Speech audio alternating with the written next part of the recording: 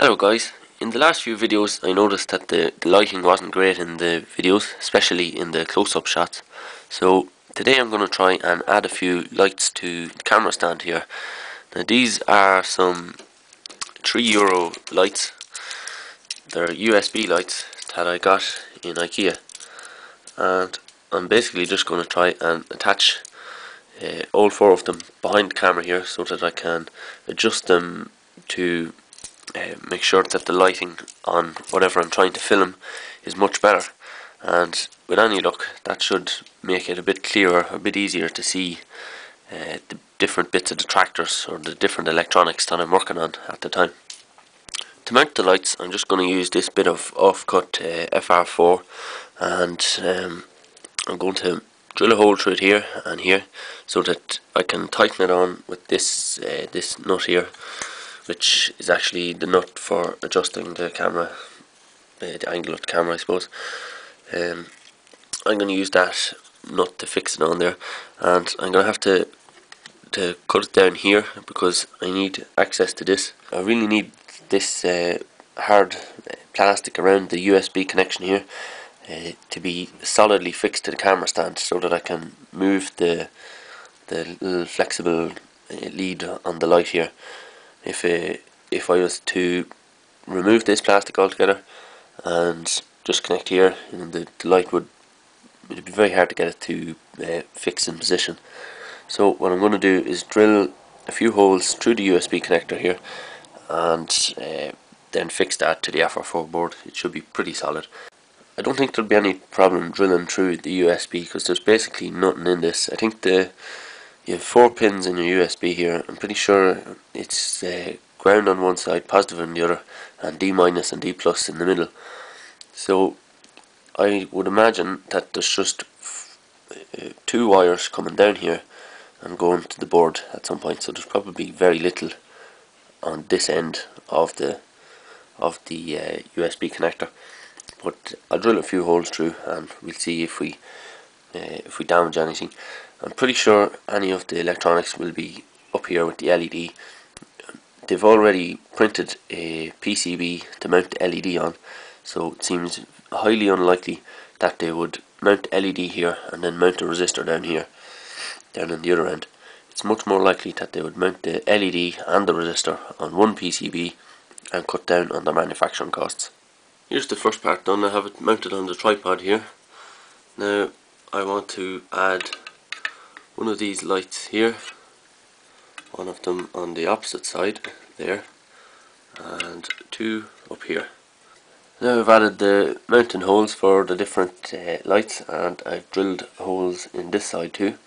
So now I need to remove part of the case of the USB connection here so that I can solder to the pins that are on the USB here.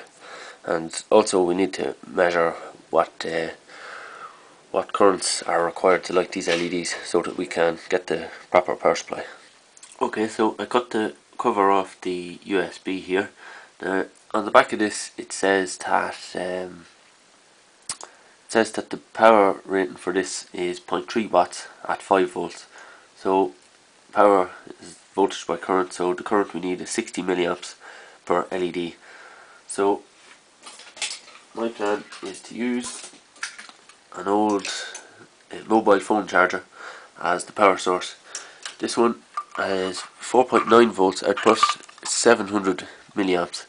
So this should be more than capable of powering our 4 LEDs without much trouble. So I'll take apart this wire, get our positive and negative, and we'll just measure the current on an LED to make sure that it is what it says on the back of the LED. I just measured the voltage of the mobile phone charger. It says it's 4.9 volts, but without a load we're up at 6 volts. So I'll measure it later when we have our LEDs on, and you should see that the voltage has dropped. So now I have the multimeter set to milliamps, and if we check the current here, we'll see that we are getting 60 milliamps basically, just like it said on the back of the USB connection. So we'll hook up all 4 LEDs in parallel, and we should be just getting around about 240 milliamps. Okay, so here's our lights all attached up, so we'll just give it a wee test here. Make sure we haven't shorted anything out. There's 1, 2, 3, and there's 4. So clearly they're all working fine. So now I need to wire them all up in parallel, and we can check the current of all 4 together. I've all 4 LEDs wired up now, so I have my multimeter ready here. I'm going to check the current, and we are reading 230 milliamps, it says there. So we're well within the 700 milliamp range of our mobile phone charger, so that should be no problem. I'll just wire this up now and secure the cable here somewhere so that it doesn't just get pulled out too easily, and that should be it. Should be able to properly light anything that I'm trying to record from now on, any of the small things especially. Alright, so here's an example without the lights. Zoom in, the chip, a little bit hard to see the writing, it's not really that clear. Not too bad, but it always seems to look better on the small screen here on the back of the camera than it does when I go to edit it. So hopefully when I plug in the lights here it'll look much better. So quite a bit of light now. If I zoom in, I think the writing on the chip is a little bit better. Obviously my camera skills aren't the best, but I think this should help things be a little bit clearer using the lights here. Should be less shadowing, and hopefully in the editing the videos won't look so dark. Well, that's all there is to my simple camera lighting rig. It only cost €12. The only expense was the 4 LEDs, and they were €3 each. Everything else was just scraps that I had lying around. I think it's going to work pretty well. I'll be using it in any of the following videos, so to get an idea if it's going to work or not.